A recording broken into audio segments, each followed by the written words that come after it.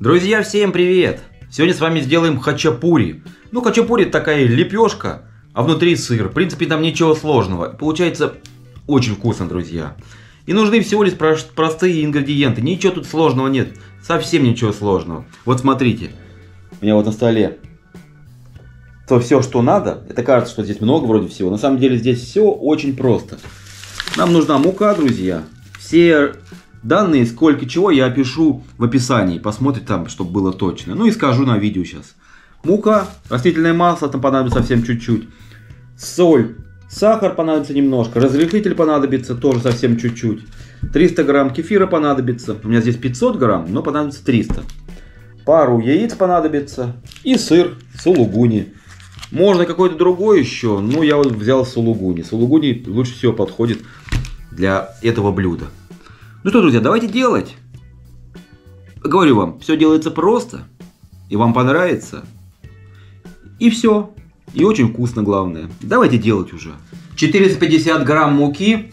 Вот здесь. Ну и добавляем сюда чайной ложкой. Добавляем 1 чайную ложку соли. Но я думаю, что соли все-таки чайную ложку это будет много. По рецепту так. Я поменьше, потому что иначе будет слишком соленовато. Вот чуть поменьше я насыпал. Потом 1 чайная ложка сахара.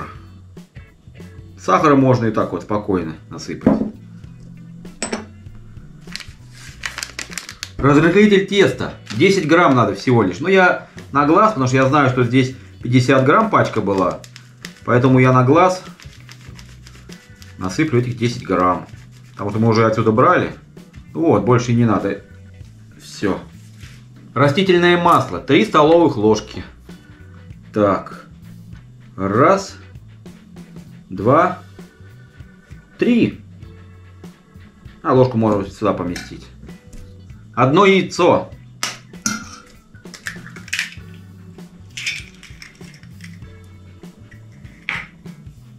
И 350 грамм кефира. У меня здесь 500 грамм, поэтому я знаю, что примерно 350 грамм по весу. Все. На крайняк можно всегда добавить, ничего страшного. Если вдруг чуть-чуть у вас здесь чувствуете, что маловато, или, допустим, муки увидели, что маловато показалось вам, можно добавить немножко. И перемешиваем все. Все, замешиваем тесто. Просто замешиваем тесто, обыкновенное тесто. Перемешиваем хорошенько. Прямо руками, вот так. Раз перекладываем его. Ну, как обычно, замешиваем тесто. Вот. Так, я немножко муки подсыпал сюда. Тесто не надо, чтобы оно было такое сильно густое. По идее, чуть-чуть и хватит. Больше так, чтобы не прилипало. Все, вот оно, видите, такое жиденькое тесто получается. Не такое прям уж густое. Чуть-чуть муки, чтобы не прилипало еще. И приятный такой запах. Кефир все-таки дает свой запах. Вот такой красивый колобочек получился. И теперь смотрите, делаем вот так примерно. Раз, раз, раз. И разделяем напополам сначала можно. Вот. Напополам. И еще на 2 части. Получается у нас 4 части. 4 таких лепехи у нас будет. Вот. Да видите, чуть поменьше получилось. А здесь вроде чуть побольше. Поэтому можно туда вот так добавить. Все, на глаз все, в принципе, 4 части. Ну и раскатываем просто лепешки. Обыкновенные лепешечки вот так раскатываем. Вот. Я немножко муки сейчас подсыпаю, чтобы тут не прилипало. Вот так. Я не знаю, я люблю с мукой возиться. Вот мне многие говорят, для меня мука это самое страшное, что возиться. Я, знаете, больше чего не очень люблю. Посуду мыть. Вернее, мою, но у меня нет к ней желания посуде, чтобы ее мыть. Прям такое. А вот с тестом повозиться я могу спокойно, с удовольствием даже. А вот посуда, да. Ну вот лепешечку делаем, просто любой формы. Ну как бы круглую делаем, как обыкновенная лепешка. Сейчас так со всеми 4 лепешечками сделаем. Вот, а видите, оно тесто такое нормально держится. Вот. Ну давайте я покажу сейчас на одной еще дальше делать. Ну и сыр на терочке вот так натираем. Вот таким вот видом.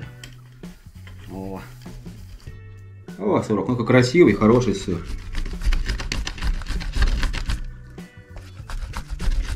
Да, посмотрим, Я взял такую вот колобашечку такую. Посмотрим, всю ли я буду или нет. Сейчас уже поглядим. А пока сделаю, ну, примерно пару лепешек. И добавляем одно яйцо. Сюда раз. И перемешиваем. Еще можно добавить сюда творога пожирней. Добавляю творог. Но я не буду творог добавлять. Я хочу сделать просто сыр. И все. Сейчас уже посмотрю, какой объем делать. Больше или меньше. Я, возможно, сейчас добавлю сюда еще сыру. Потому что я вижу, что можно еще добавить. Сыра вообще надо 300 грамм на это количество. Как раз у меня здесь 300 грамм. И одно яйцо добавил.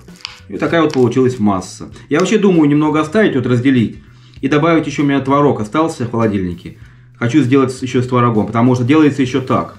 Вообще хачапури, это же, как правило, грузинское блюдо, если я не ошибаюсь. Вот. Попробуем его и сделать сегодня. Теперь смотрите. Помещаем сюда сыр. У нас 4 лепешки, по идее. И надо рассчитывать вот эту массу на 4 части. Поэтому вот так. Мы сейчас сделаем 2 лепешки вот так. Побольше положим. Во. Сырку.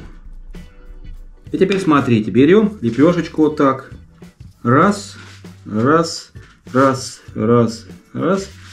Ну, как знаете, как манты делают. И закрываем вот так. Все, вот так закрыли ее. Вот, ребят, получилось, что у нас. Просто закрыто. И теперь берем опять скалочку. И аккуратно ее раскатываем. Если муки маловато, добавляем. Вот, вот так вот. Раз, переворачиваем. Два, и у нас получается везде сыр, понимаете? Очень хороший способ вот так вот сокручивать. Еще разок переворачиваем. Опа. Вот, ребят, смотрите, какая получается лепешечка. Красивая, аккуратная. Вот и все. Одна у нас готова с вами. Вот так вот. Опаньки. Все, ребят. Ее пока в стороночку убираем. А мы вот сюда вот ее. Оп. И вот сюда. 2 лепешечки мы сделали. И осталось вот столько сыра. А сюда добавим творог. У нас вот такой вот есть. Вот, видите. Но, правда, он 2%. А по идее надо пожирнее. Ну, я добавлю так немного. Для эксперимента. Ни разу не делал с творогом. Вот и все. Я думаю, ну давай еще чуть-чуть добавим, потому что у нас 2 лепешки еще будет. Вот. Творог, в принципе, сухой. Хороший вот этот творог. Но надо пожирнее, как я знаю. Ну, я думаю, это нормально будет. Ну и перемешиваем хорошенько все это. Сейчас раскатаем еще. Тесто такое хорошее, оно мягкое, но раскатывается вообще хорошо. Друзья, побольше кидайте блюд, если у вас есть какие-то. Если вообще нравится ли вам готовка, нравится, кидайте разные ваши рецепты, а я приготовлю. А теперь давайте с творогом сделаем. Так, вот так. Как раз на 2 лепешки у нас получится. Вот так. Ну, это у нас как раз на ту лепешку останется. Вот так. И главное, все просто, ребят. Вот, хоп, хоп. Налепили. Вот так слепили. Прижали. И раскатываем. Немножко пузырится местами. Это нормально. Вот так вот. И на лепешечку делаем вот такие вот дырочки, так сказать.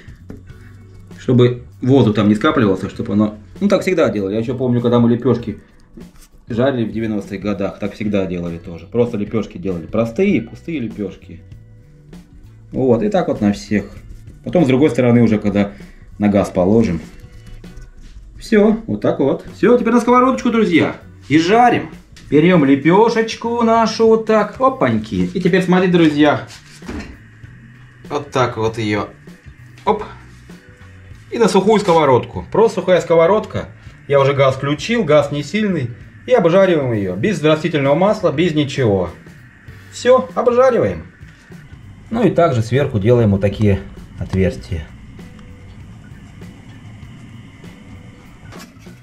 Так, ребят, опаньки. Вот такая лепешка получается. И переворачиваем.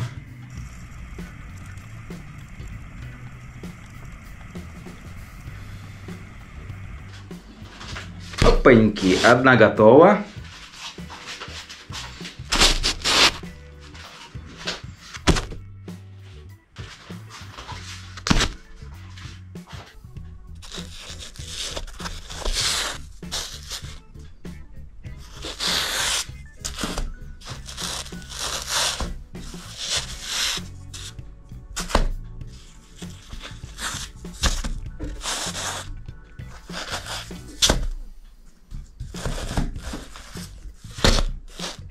Вот такая вот красота получилась у нас, друзья.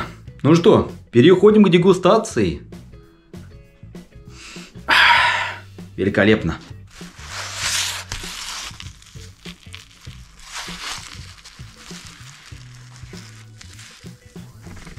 Ну что, друзья, дегустируем. Давайте вот это попробуем, которая без творога. Да, смотрите, как она внутри выглядит. Вот такая лепеха интересная. Запах приятный такой, с кислинкой.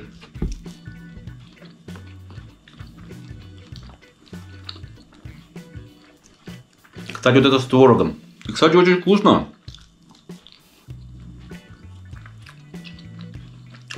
А творога даже не видно. Ребята, очень вкусно получилось вообще. С творогом мне понравилось. Она такая мягенькая, сочненькая. Кажется, что сухая, вы так думаете, наверное. Такая поджаренная, сухая. Нет, друзья. Прям хочется есть и есть.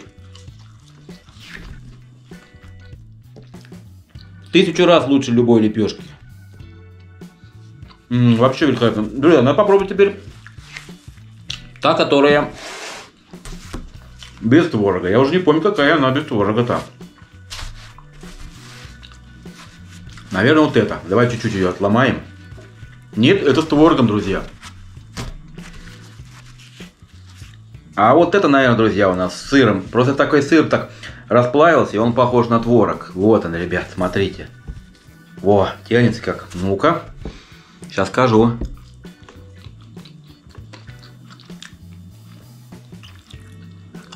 Я уже потерял, по-моему, это тоже с творогом. Ну, вкусно.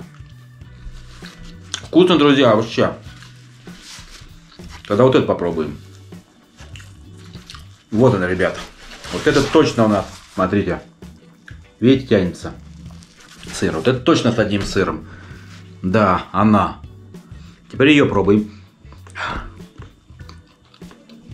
Очень вкусно, ребят. Вот этот сыр придает такую кислиночку. Чуть такая солененькая. Обалденно. Я тут наломал, накромсал немножко, конечно. Но, ребят, это что-то. Вкуснота. Обязательно сделайте. Потом напишите мне, понравился вам этот рецепт или нет. Но я уверен, что вам 100% понравится. Вот на 100% уверен. Попробуйте, сделайте. Очень вкусно получается. Вообще. Это отпад. Я сегодня один дегустирую. Так просто получилось. Ну все, друзья, на этом все. Всем пока и до скорых встреч. Увидимся.